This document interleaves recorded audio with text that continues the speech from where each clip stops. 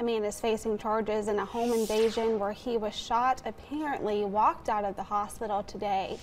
Timothy Savage was being treated at ECU Health Medical Center after he was shot by a Morehead City homeowner last Wednesday.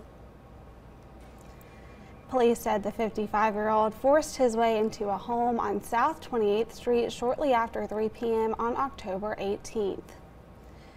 They say the homeowner shot Savage, who they said was also armed when he forced his way in.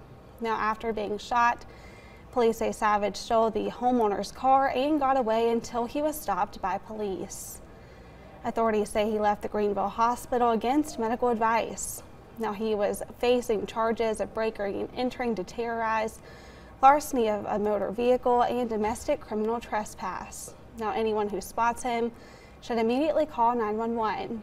He's just over 6 feet tall, weighs around 250 pounds, and has blue eyes and brown hair.